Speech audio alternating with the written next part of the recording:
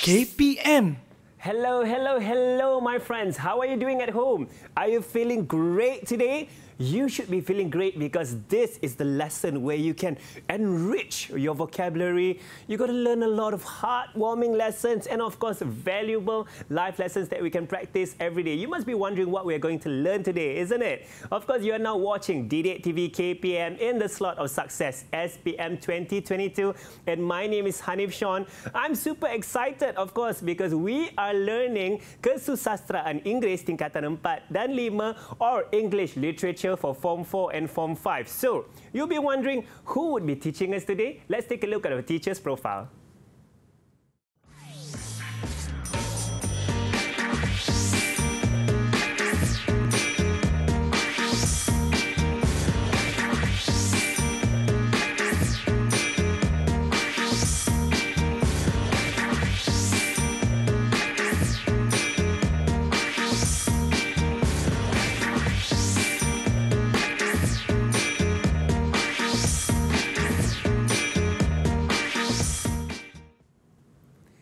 And there you have it, our teacher's profile. Of course, we have Madam Asima today, or actually you can call her Puan A. How are you, Puan A, today?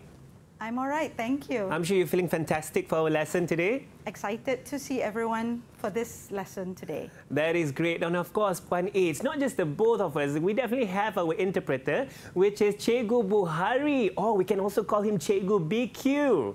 How are you, Cikgu BQ, today?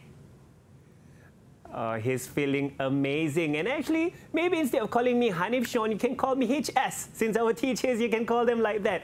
And of course, Puan A, what are we going to learn together in English Literature for Form 4 and Form 5 today? All right. So for today's lesson, we're going to specifically look at one short story that falls under prose and one poem that falls under poetry. Right, that's exciting. Shall we have our lesson started? All right, let's go. If everyone is ready, we are going to quickly have a look at this slide. And I'm sure most of you already recognize and remember the fact that there are 6 short stories. Specifically, we are going to look at embracing your shadow for today's lesson. Right? Let's take a quick look at what most of us already know. Upon reading this short story, it begins with a rather tense moment. There is somehow the feeling of frustration, disappointment, and anger that takes place in this conversation between the narrator and his wife, Rose. So you've got a husband and a wife. We sort of can guess that they are unhappy with each other, but we're not sure why. But when we read further on, the text will show to us that a lot of the blame seems to lie in the hands of the husband. Okay? No bias there, just statement of facts. All right? It's the men. Okay? The readers, upon reading this text until the end, will have a lot of revelation being shown or given to them as they go into the husband's mind. He shares with the readers a lot of the thoughts that he has and the decisions that he has made over the years throughout his marriage, throughout his married life to Rose and family life, starting with the meeting of the mysterious woman. That does Exciting? sound mysterious. Mysterious? Very mysterious. Okay. So, upon reading this short story, there are 3 major characters that we will read about. The first major character that we will meet is the husband himself, or the narrator, who's telling you a lot of what happens in this short story. So we refer to him as the narrator. He is the husband to Rose and father to Luna. We don't know a lot about what he does, where you're referring to occupation perhaps, but so much information is provided where his emotions are concerned. He shares with us a lot about what he thinks, what he feels. And a lot of those feelings are focused towards the women in his life. His wife, his daughter, and the mysterious woman. Okay? He falls in love with this female stranger despite the fact that they don't glance at each other beyond 3 seconds. As he says, I remained forever captivated. And that memory has never left him. And when we read the story up to the present moment, the narrator says, I never thought of it as cheating. She is in his mind constantly, Hanif, but he says, I am not cheating on my wife. That's the narrator there, okay? At the end of the short story, he feels as though what he's done is what's best for him. As he says, now I know you are the true love of my life. The second character that we read about is Rose. As I'm sure most of you know, she is married to the narrator.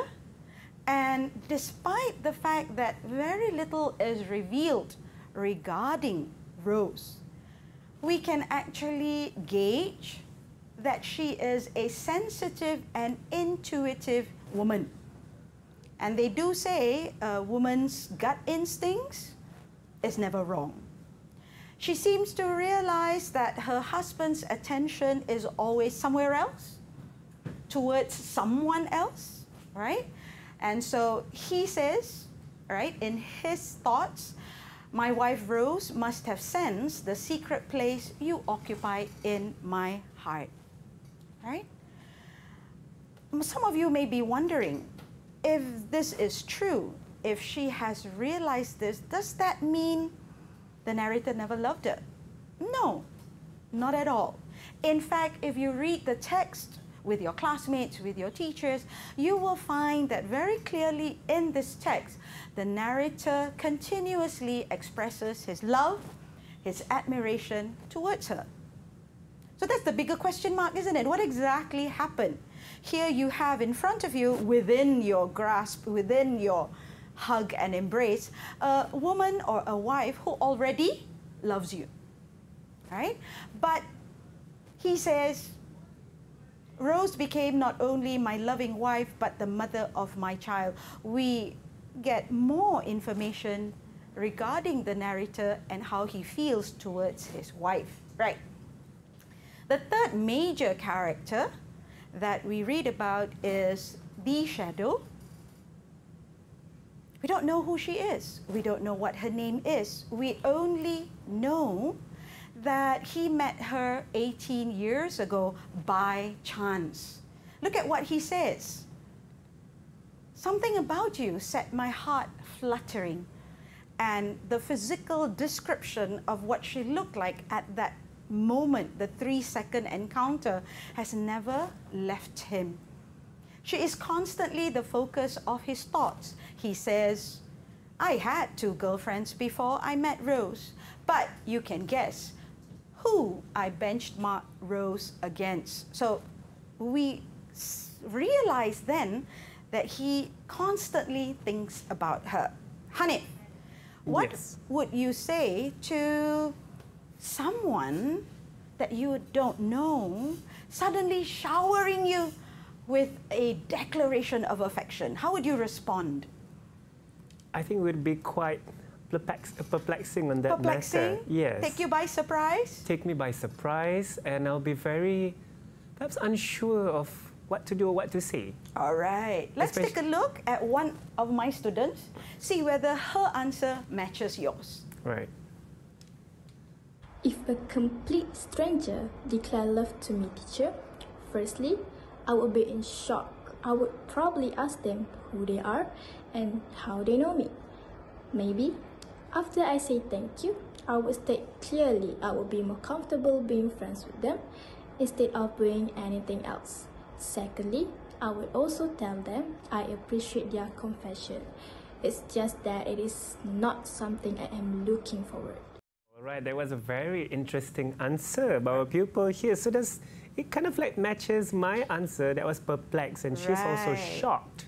Right. Okay, let's move on. We've seen 3 major characters. Let's look now at 3 storytelling devices that we come across as we read Embracing Your Shadow. And I would have to say, Hanif, the use of flashbacks in this text is especially significant because the narrator constantly shares with us events that have happened. Events that are very much influenced by that first time he met her.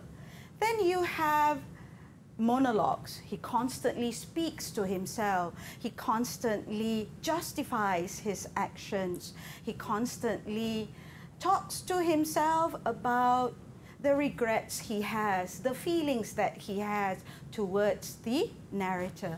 And then you also have symbolism as a device used to tell the story. Symbolism, as we know, is a device that we use where one person or one object, one color even, is used to represent a major idea. So red for courage, black for death, pink for cute love. Here you have embracing your shadow. The shadow there represents love that is beyond our grasp, love that is not real. And it says here, an imaginary lover in an imaginary relationship ultimately destroys what's there in reality. The relationship that he has with his wife Rose is destroyed, and we are left to wonder whether they will stay a happy family or not, right? So you've got their symbolism, and then earlier on we saw monologues. Do you speak to yourself? I do sometimes. You do? You yes. share your... Positive reinforcements. Okay, but look at this. When we look at the monologues of the narrator, he's sharing mostly all the things he feels he's done right. Obsessing over a woman he's only met for 3 seconds? 18 years ago? 18 years ago, right? So we also looked at flashbacks, how you have going into the past, not all are happy memories, how you have the narrator justifying his actions, especially towards his family, by recalling all the beautiful moments. They're not even real. Those moments that he seems to share with his lover are all in fantasy. In his fantasy, right? That is truly very interesting. I do have a question for you. Oh, you have a question for me, right? Yes, because you did mention that the shadow is like a love that is beyond his grasp. If my perception is right, this shadow would be the lady that the he shadow met. could be that mysterious stranger, but I've actually had one smart pupil ask me this question. Teacher, embracing your shadow doesn't need to only refer to the narrator searching for love from the mysterious stranger. Couldn't it be Rose yearning, longing for her husband's love, but realizing very sadly her husband's heart is somewhere else? And I found that mind-blowing. I looked at it as a beautiful interpretation. Right, that is truly very interesting about learning this embracing your shadow. And you might be wondering as well, who is this shadow, or even what is this shadow? Isn't it Puan A? Right. Well, we're going to take a short break. So while you ponder on that, we'll be taking a short break, but do not go anywhere. Stay tuned with us on DidikTV KPM. DidikTV KPM.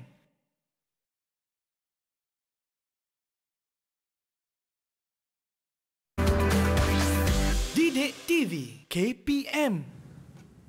Welcome back on DidikTV KPM. Now you're watching the Success SPM 2022 slot, and of course it's a very interesting subject that we are learning today, English Literature for Form 4 and Form 5. And with me is Puan A, who's going to share with us a bit more about sample questions that we're going to learn right now.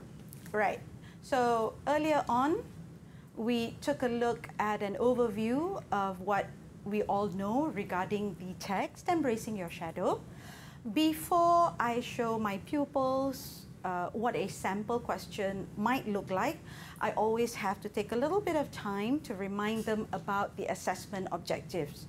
Meaning, for all of you out there, as you are revising the short story with your teachers and friends, when you prepare an answer to any given question, your essay response should include these AOs, as I call them. Yeah? So normally I would tell the students, don't forget, it's not about the length, it's not about how long your essay is, but whether your essay has included AO1, 2, 3, and 4. If your answer lacks AO3, for example, then you would have done well with the other 3 AOs, but it would be lacking here, and you wouldn't be able to score high. Yeah? The AOs 1 to 4 refer to knowing the text well, understanding underlying meaning, the ability to discuss language use, and of course being able to provide a personal response.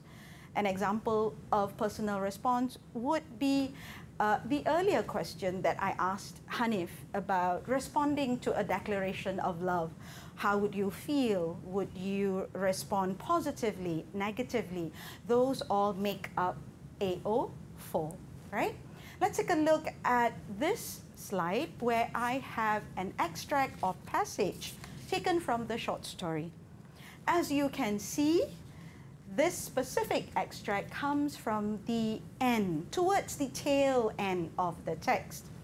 The narrator is about to fall asleep, and as Hanif just learned earlier, he's in a monologue, he's talking to himself, but he feels as though he's addressing the shadow, and he's telling her, whoever you are, wherever you may be, I hope that my warm thoughts will reach you. This extract is followed by a question. What do you think of the narrator in this scene? And it is a 15-mark question. Yeah? So this adheres to the format of the paper. A 15-mark question always follows a given passage, a given extract. How do we do this question? How do we answer it? What do you think of the narrator? Right? I would ask the students to take a look at peel, or my formula often used with my students. Not the orange peel, not the tangerine peel, but the PEEL, which is your point, evidence, elaboration, and link formula. So, students out there, if you're responding to the question, what do you think of the narrator? Let's just say your first answer is, he's such a selfish individual. Fair enough, right? Fair enough. Fair enough. He thinks only of himself and not at all about the destruction he has brought about to his family. So you have the P there. The point I want to make is the narrator is selfish. The E that follows would be your evidence. Where in the text can you prove that he is indeed selfish?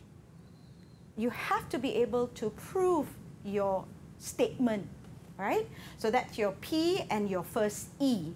Your second E that follows is the elaboration.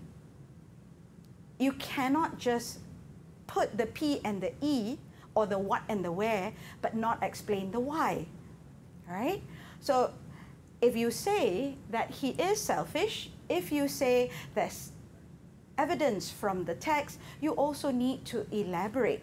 And here a child might say, the narrator feels that his broken marriage just confirms what he already feels, that his relationship with the shadow proves the shadow is his true love.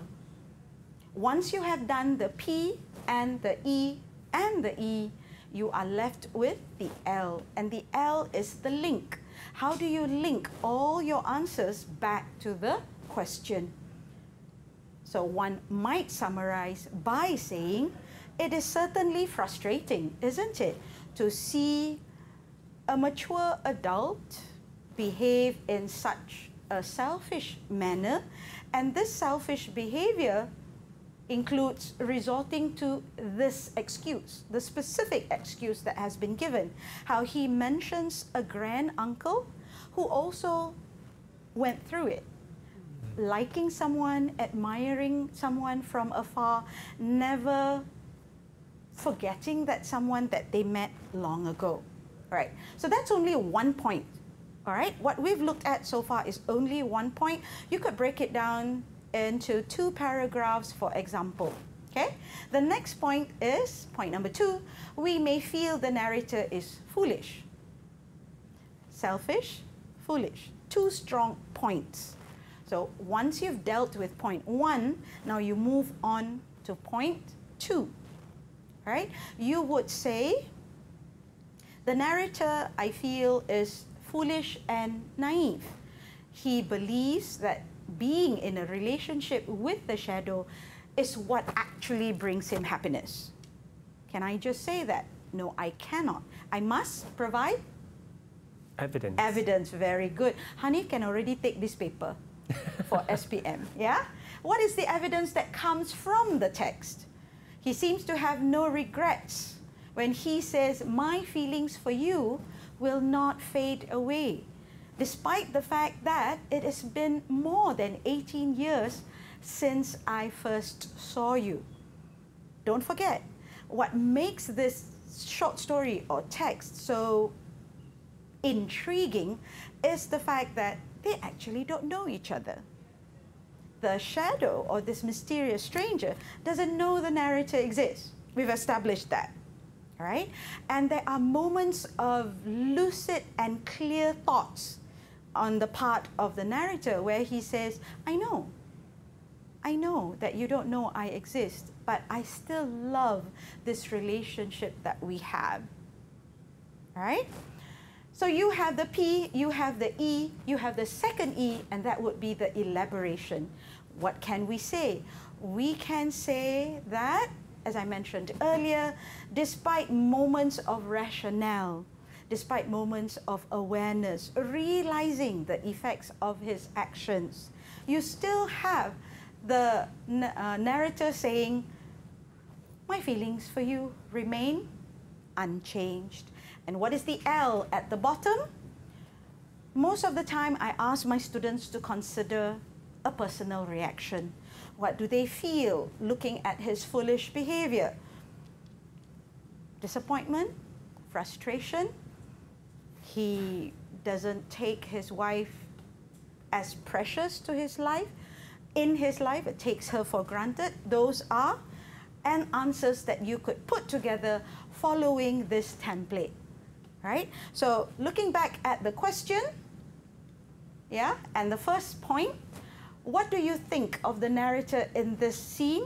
You could formulate, all right, a response outline that includes point number 1 and point number 2.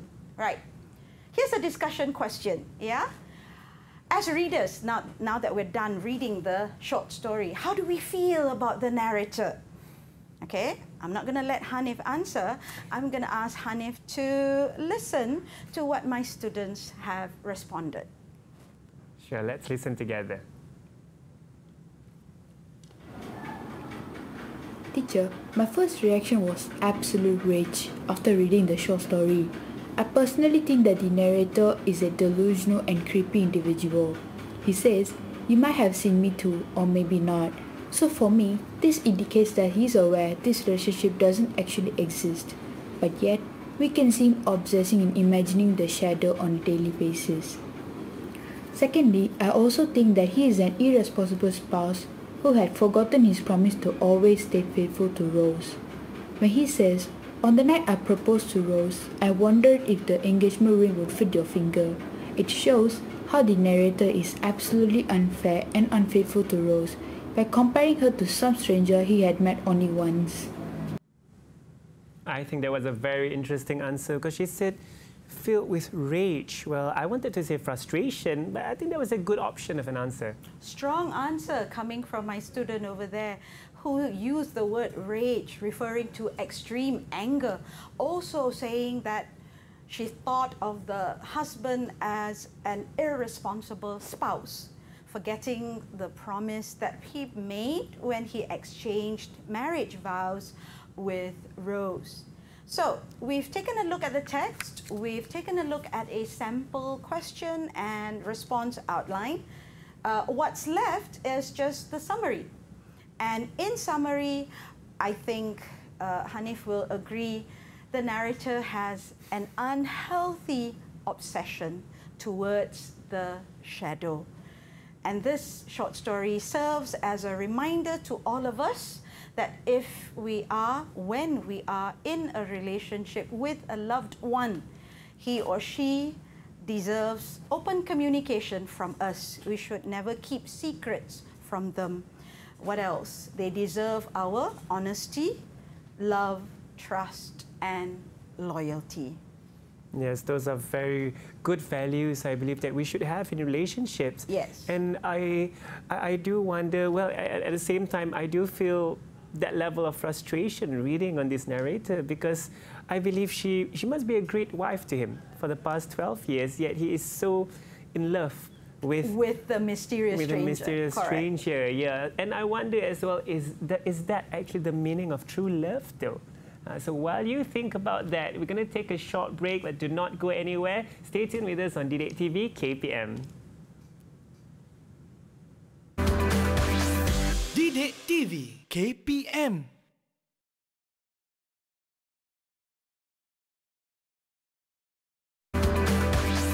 DidikTV KPM.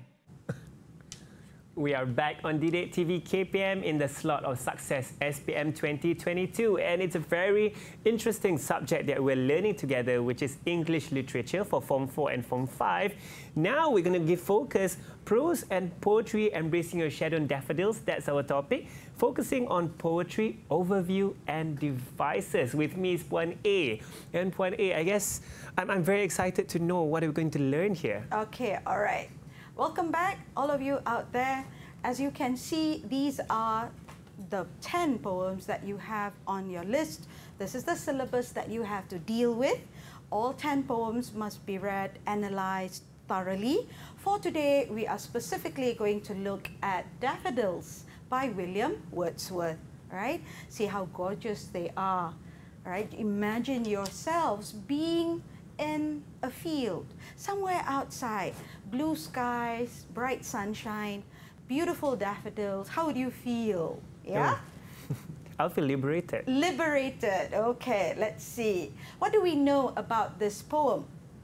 Initially feeling lonely, alone, yeah, miserable. This poem shows us, the readers, how the persona's unexpected encounter. He suddenly comes across a field of these yellow daffodils, and observing them, watching them, lifts his mood. Very much like Hanif's answer earlier, liberated, that sense of freedom from the initial sadness that he feels. We later realize that what the persona is trying to express is how that memory, happy and cheerful memory, remains with him and helps him whenever he feels sad, whenever he has a moment of trouble. Okay, historically speaking, Daffodils by William Wordsworth is celebrated as a classic example of romantic poetry. And for those of you who have done this poem with your teachers, I know you know what I'm talking about. All right, romanticism as a subgenre of poetry. Romanticism focuses on appreciating nature, appreciating our surroundings, acknowledging the treasures that nature holds and how they are significant to man. Romanticism as a genre also focuses on man's creative imagination, how we as men have relationships with other human beings and our surroundings. So romanticism is very evident in this poem. It started out as a casual observation on the part of his sister, Dorothy Wordsworth. She wrote it in her journal, and he found it very interesting. He turned it into the poem that we know today. Daffodils stands in this form. It is made up of 4 stanzas, as you can see. It begins with the very famous line, "I wandered lonely as a cloud." So wandering sort of aimlessly with no sense of direction, not knowing where to go. And then it continues with the 3rd line, "When all at once," meaning suddenly, unexpectedly, "I saw a crowd, a host of golden daffodils." So the 2nd and the 3rd stanza focus a lot on how the persona felt as he sat there, perhaps, under the trees, just admiring the beauty of the daffodils. It felt as though they had invited him in to watch a performance. He complied. He said, "Okay, I'll sit down and watch." And as he watched the show, he felt so much better. He says there, "A poet could not but be gay." Gay there meaning Happy. Cheered up, happy, overjoyed. All right, those are the words that come to mind. A poet could not but be gay in such a jocund company. You can't stay miserable, you can't stay sad when you are in the company of such golden daffodils, brilliant in color, performing for you. That's what he says. In the last stanza, what does he end with? "My heart with pleasure fills and dances with the daffodils." All right? So I normally ask my students, is there a happy memory that you have in your personal collection of thoughts and experiences that always magically can cheer you up? That's exactly what happened here. Right? That's exactly what happened with William Wordsworth's persona in this poem, where he felt so much better after observing the field of golden daffodils. Now that we've seen the poem and we know it is a romantic poem made up of 4 sestet stanzas. All right? I'm sure Hanif is wondering. I'm going to explain for him. A sestet is a stanza that is made up of a quatrain, that's 4 lines, and then a couplet, and that's 2 lines. So each one of the 4 stanzas you see in this poem is made up of a sestet. So 4 times sestets, 24 lines. A lot of students will say, wow, structured, organized. Yes, it is a structured poem. And it has a rhyme scheme, A, B, A, B. Those are the first 4 lines, followed by the couplet, C, C. Right? So you have a rhyme scheme, you know what the poem looks like. We also know that in this poem, Daffodils is rich with poetic devices. What are the devices we have? We have hyperbole, to exaggerate and emphasize, right? They stretched in never-ending lines. So it sounds like there were as many daffodils as far as the eyes can see. You also have simile, a comparison being made, where the persona is being compared to a cloud.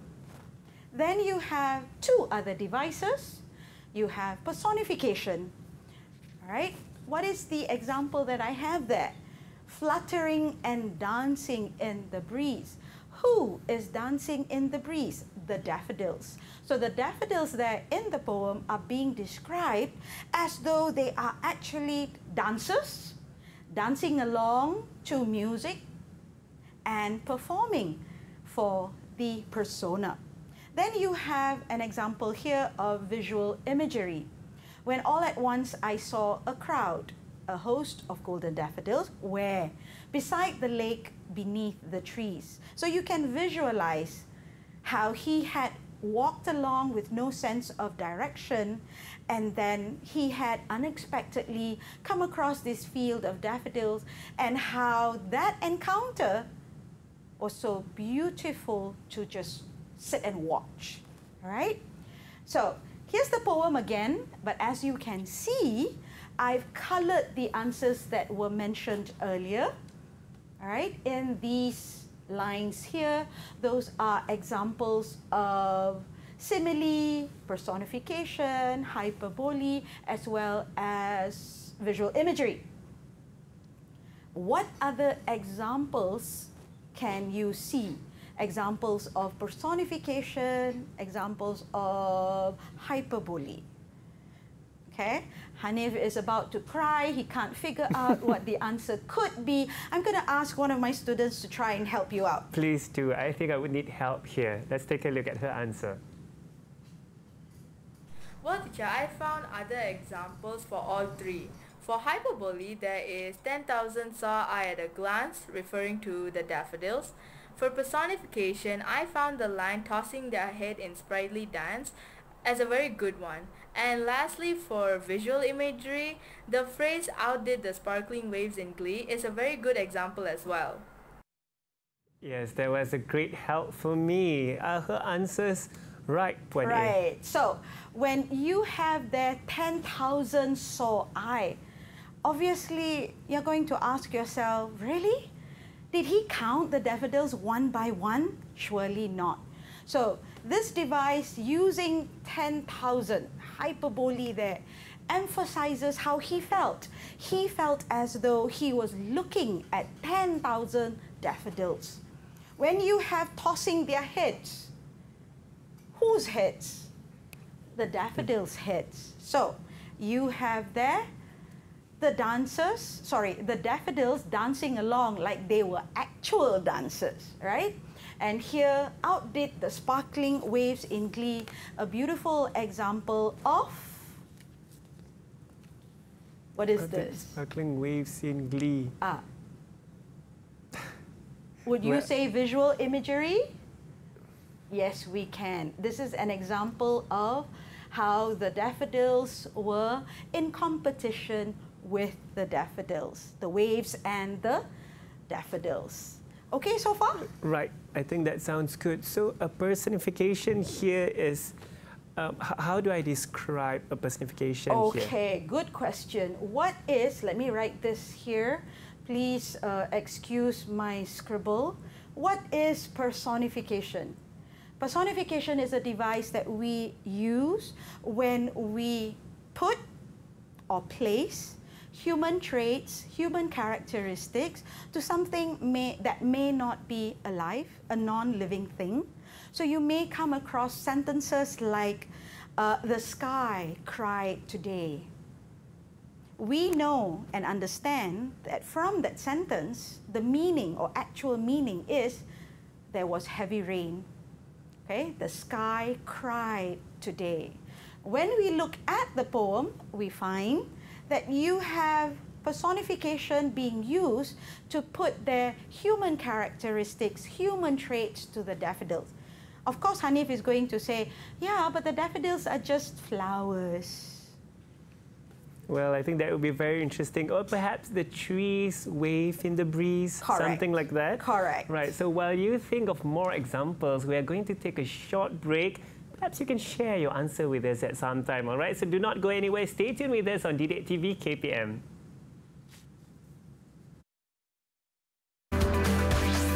DidikTV KPM.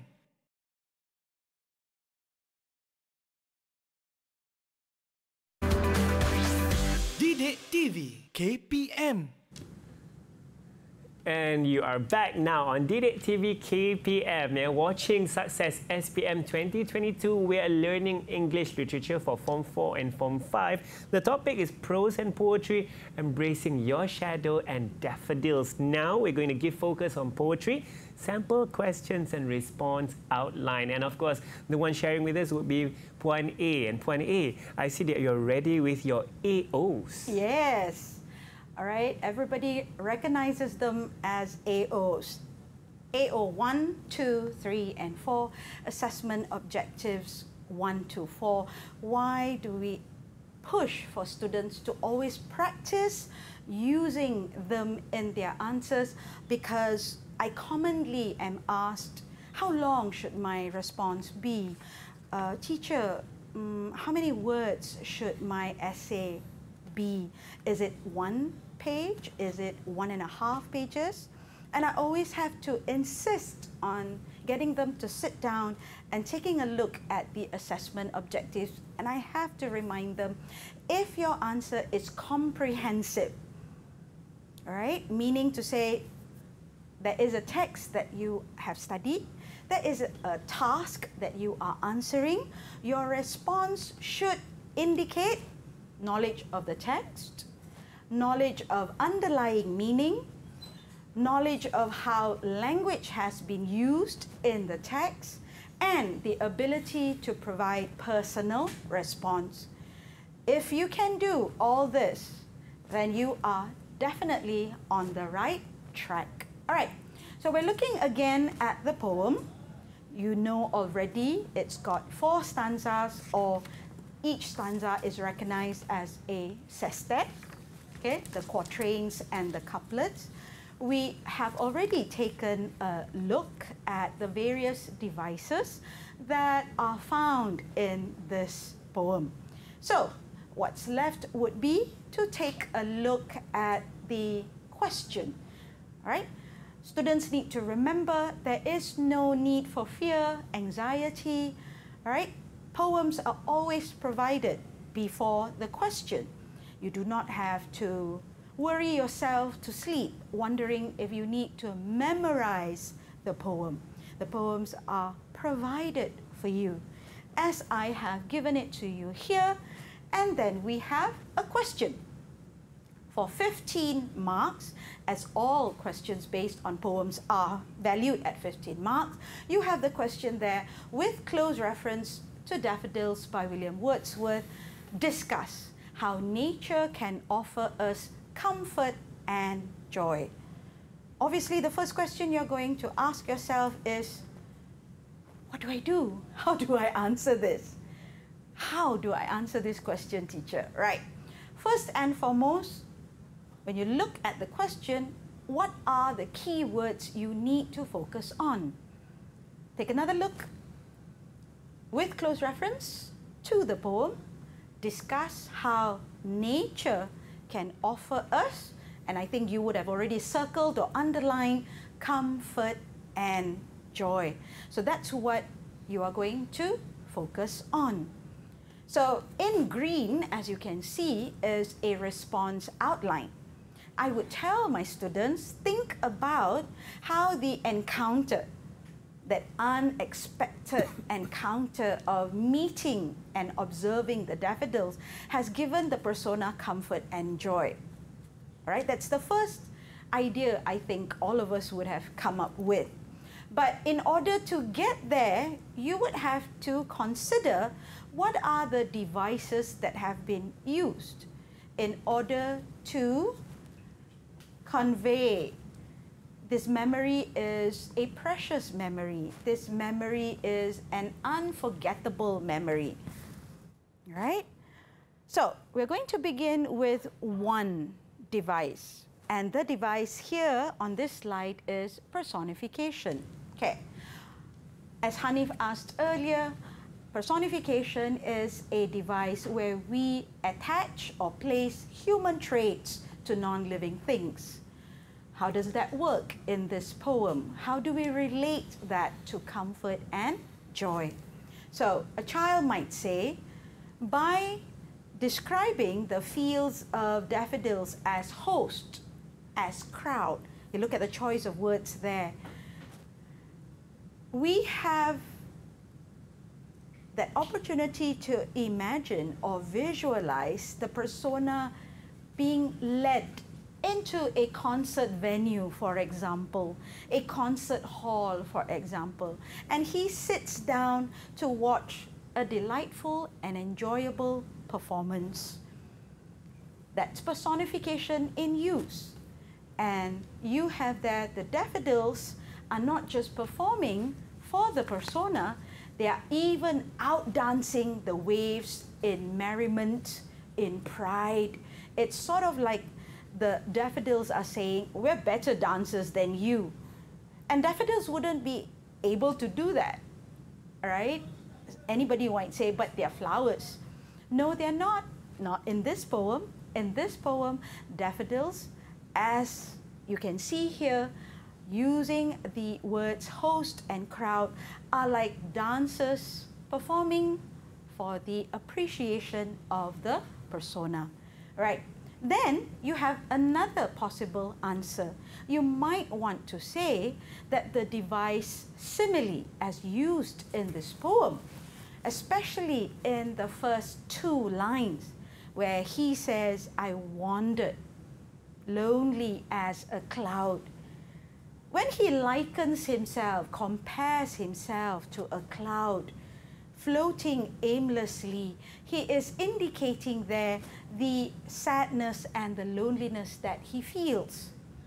So you have the simile in use, and that expresses how the persona feels, especially before he meets the daffodils. What happened after that?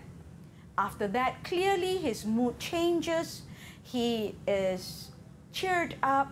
The mood is one of joy. He is inspired by what he has seen. Number 3, hyperbole or exaggeration. Now, most of us use hyperbole on a daily basis. I'm so hungry, I could eat a horse. Or I ate so much, I'm going to explode. So those expressions indicate how we feel. And likewise, in this poem, hyperbole or the exaggeration used by the poet indicates to us the persona felt overwhelmed. It took him by such great force. Wow, an amazing sight. 10,000 saw I. And it was such an uplifting discovery, because seeing those daffodils obviously made him feel so much better. All right? So those 3 answers are possible answers. You could outline an essay response like this. So you would begin with an introduction, you would talk about the personification, you would discuss the simile, you would discuss the hyperbole, and last but not least, in conclusion, you would say the life of the persona is forever affected or changed after seeing the daffodils. Okay so far? Yep. All right. That is good. Let's take a look at this discussion question. We've taken a look at the poem, we've taken a look at the sample question and answer. Now let's take a look at this question.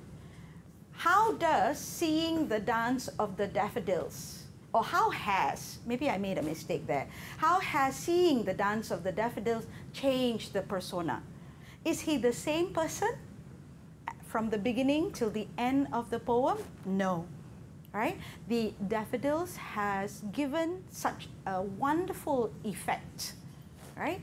How has it changed him and changed him for the better?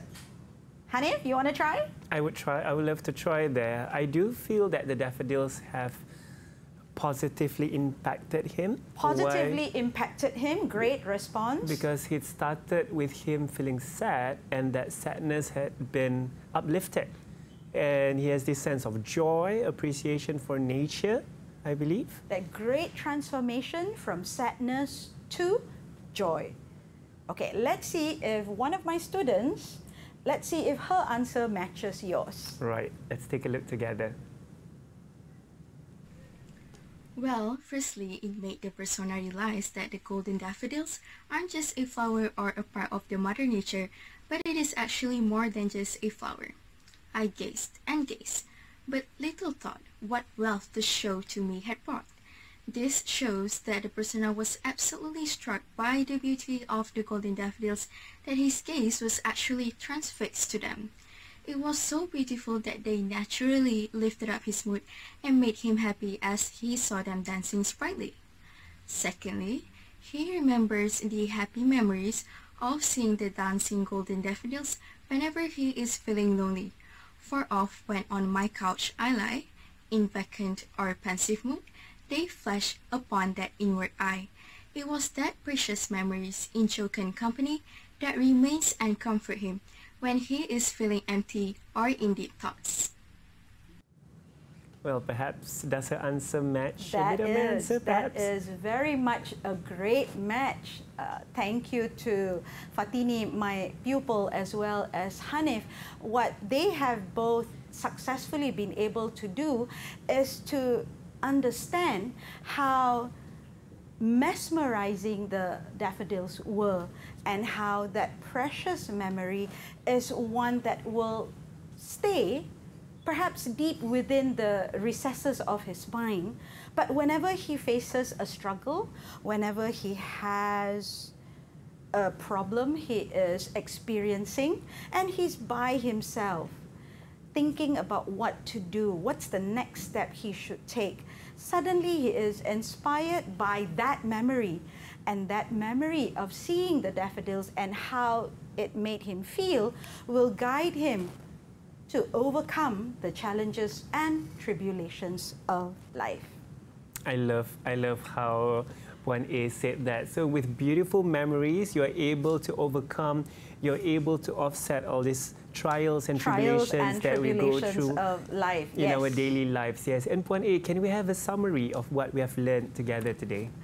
Together, what we looked at prose. In particular, we looked at the short story, Embracing Your Shadow, the importance of communication, love, and trust.